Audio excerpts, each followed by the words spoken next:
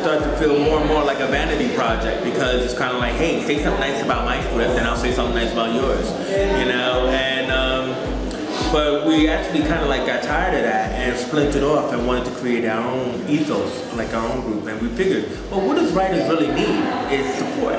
They really need somebody to just kind of like, you know, help them, you know, make their scripts better. And so the initiative began that way. And so along with that is that one of our producers, Matt Shield, had said, hey, look, we know directors, we know writers, we know actors. Why don't we just film some of these scripts, man? There's some great scripts coming through here. And, you know, I just said, well, it's so simple, why not? You know, and that's how the 0151 was birthed. You know, over the summer, we kind of like put out the feelers for everyone to say, hey, look, we're going to make films, you know, in the fall, and who wants to be involved? And we need writers, directors, actors, editors, makeup, you know, and all of those people started to come into the same room. Now that was magic. But either way is eventually we had concepts for like about 20 films.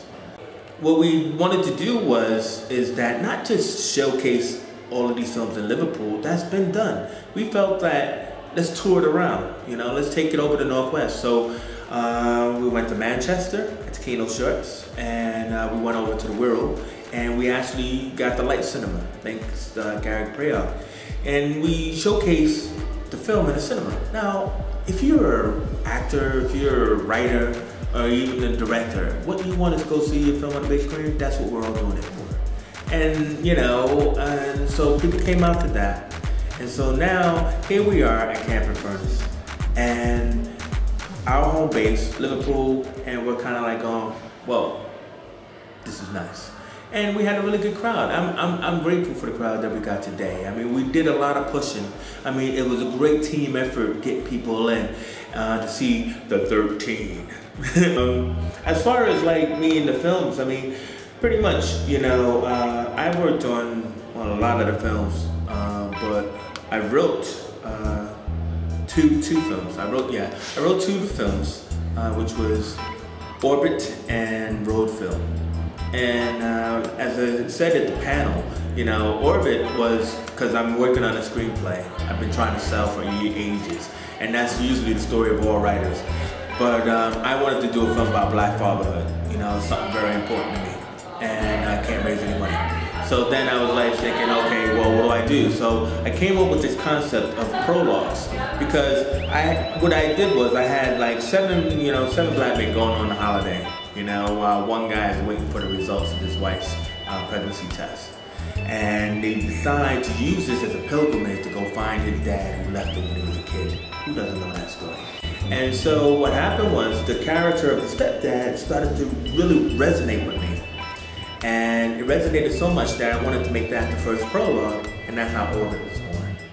And, you know, and the film that we actually see, I got a lot of stick around this. I got some stick, not a lot. People enjoy the film, but, you know, people were looking at it as like that scene where the father and son are interfaced with each other. And they were kind of like saying, well, why is that?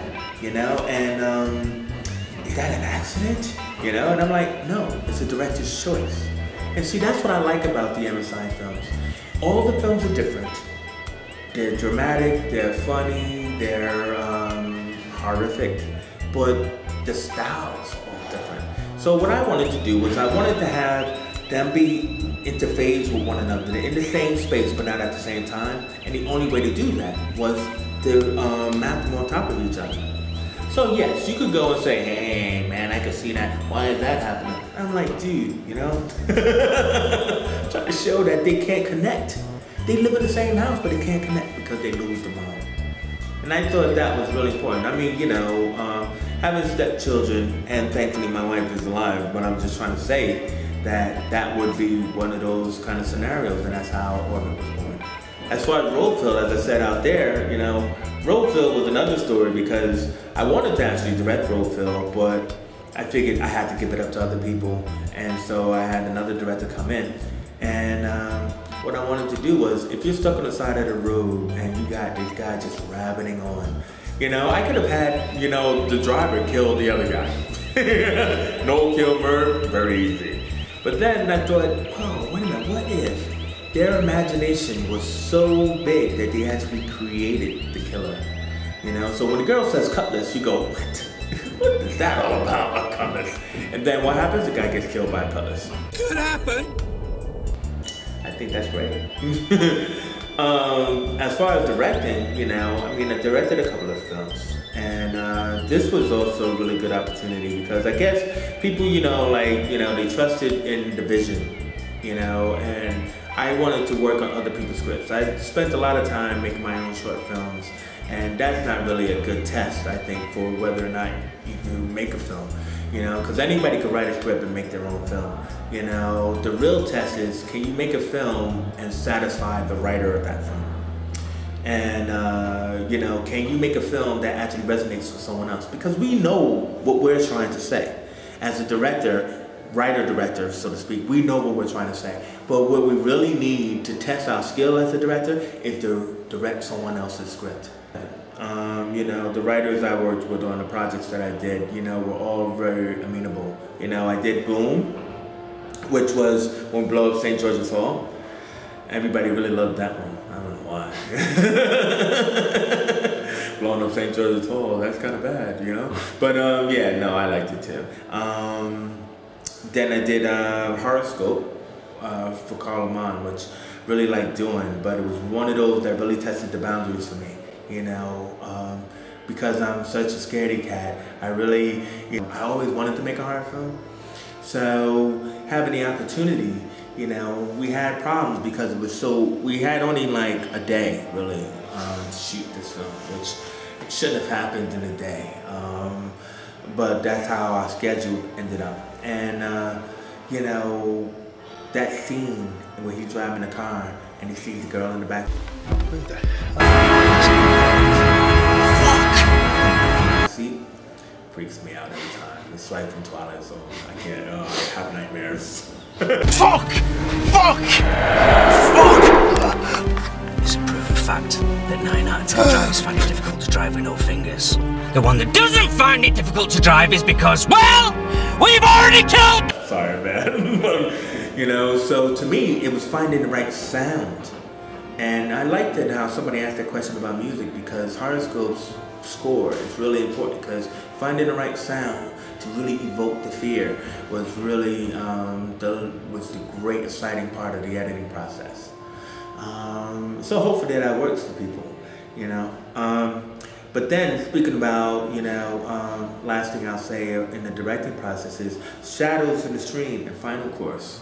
Those two films were fantastic for me because, you know, I love both of the writers of those films, but I was able to actually test out reaction shots. You know, my pet peeve about student filmmakers is that they tend to shoot master shots. They tend to kind of like get the equipment from school, put the camera on a tripod and shoot something, two-handed, three-handed, or whatever, and they think that's filmmaking. And what they also tend to do is, some of them, especially when they're writers, tend to follow the script religiously. And what it is that they don't realize that the true direction is in the reaction shot. That's where it is. And that means that the director and the editor have to be married together. And unfortunately, sometimes, you know, in this case, I was the editor, so I was married to myself. But, you know, to be able to have somebody say something and have that reaction shot, you know, it's what I call like coverage. You always got, so I hate the guys that they come in with a storyboard or shot list, yeah, we're gonna do this, rip it up, you know, because pictures don't move. You need to actually organically work with the actors in the space. That's how it works. And, you know, we did that. So with Final Course, especially, like what you see is you'll see a lot of eye movement. You know, people looking at each other.